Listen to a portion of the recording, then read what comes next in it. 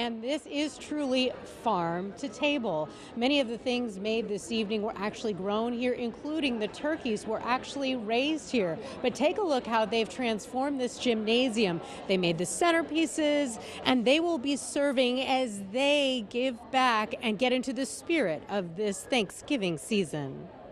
They started early. You smell the cranberry and the orange and the zest from the orange to give it a nice acidic. And then Details matter in this kitchen. Right now we're picking rosemary to put on top of our dinner rolls that we're making. Preparations for the 7th annual Farm to Table Thanksgiving at the Chicago High School of Agricultural Sciences. Our pumpkin pies right here, and we have cornbread that we're making for the elderly today.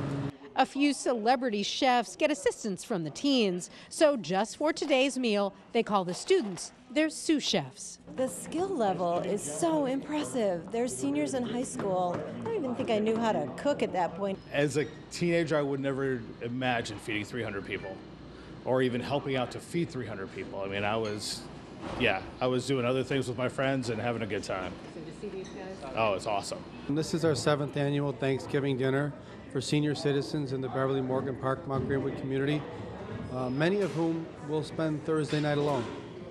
So tonight they are here with friends and neighbors and the wonderful students here at the Chicago High School for Ag Sciences.